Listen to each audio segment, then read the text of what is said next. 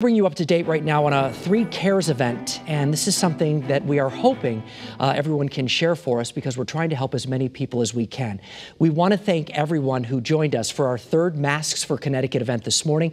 Channel 3 Eyewitness News reporter Roger Suzanin is showing us that it took a big team of volunteers and our great partners to hand out more than 50,000 masks in New Haven.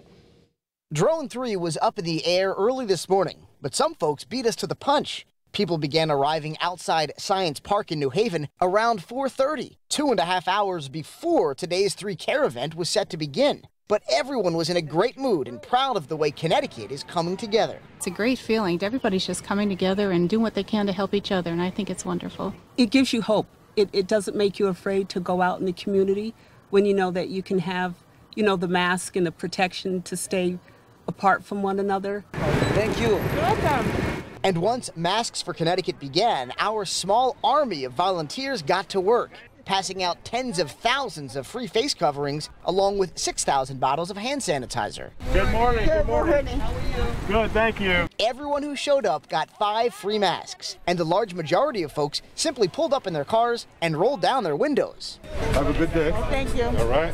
But today, for the first time, walk-up lanes were also available, so people without wheels could still stay safe and healthy. All the way to the front, please. Volunteer Faye Williams says she's happy to help. She enjoyed basking in the glow of everyone's love and appreciation, and says today's event proves if we all do a little, together we can accomplish a lot. We are going to get through it, and everybody's helping everywhere.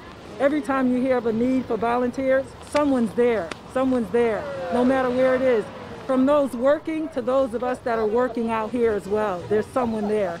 And we just cannot say enough about these great volunteers. Right now, between Masks for Connecticut and the initial program, Masks for Heroes, these volunteers have now handed out approximately 1 million masks. Unbelievable. Also, today could not have been as successful as it has been without our incredible partners, 99.1 PLR, Yale University, the Jewish Federation of Greater New Haven, and Bob and Amy Stefanowski. Also, a huge shout out to the police officers with the New Haven Police Department. They've done a great job keeping us all as safe and healthy as possible during this great event. And the best part of all, we're really just getting started. Reporting in New Haven today, I'm Roger Suzanin, Channel 3 Eyewitness News.